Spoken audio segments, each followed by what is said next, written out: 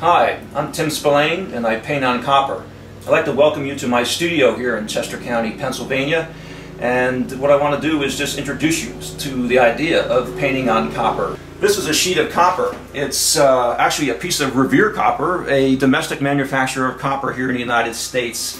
And this is a piece of 16-ounce cold-rolled copper made by Revere. And what I love about it, of course, is copper has a natural luminosity to it. And you know, if you just kind of tilt it and turn it, you can see how the light moves across it. It also already has a really rich and wonderful color tone to it, that deep red-brown. This is the back of the painting. You can see it's just a piece of copper, or actually another piece of Revere copper, just like we showed you before. And as I flip it over, we have a winter scene.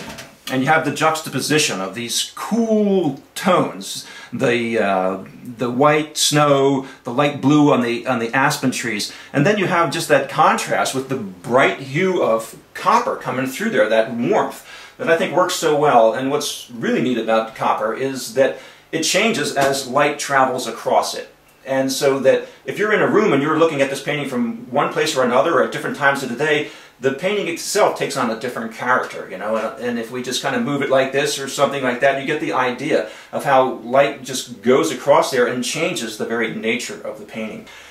But this is the weathering process, an example of the weathering process. This is actually a downspout that was taken from an old house. I just cut this piece out.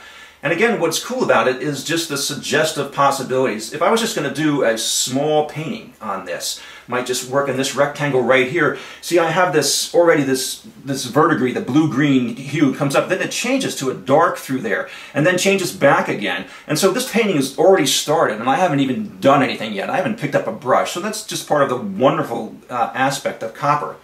Unfortunately, you might not have access to salvage copper if you wanted to do a painting, and so if you took a new sheet of copper, it's going to take 20 years for that to begin that verdigris process. So what you can do is a chemical application of a patina. Now this is not a finished painting, but the reason I'm showing this to you is, if you just take note, this is an applied patina here in the background. And so this is part of a study for a much larger painting, which I have since finished and sold.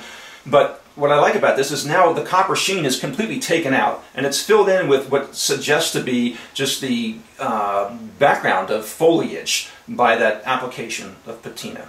Well, by applying a patina onto that, just kind of splattering on there, it gave me the suggestion of, well, maybe I could do something really kind of contemporary and fun with this. And I did. So I allowed the bright copper and the patina to work together to create something which is probably different than anything you've ever seen before.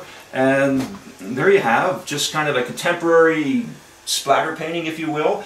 And I think it's just a lot of fun. You can do landscapes, you can do this contemporary kind of stuff, and copper, for me, has been a wonderful support for oil painting. So again, I'm Tim Spillane, and you can find out more about me and my work at paintedcopper.com.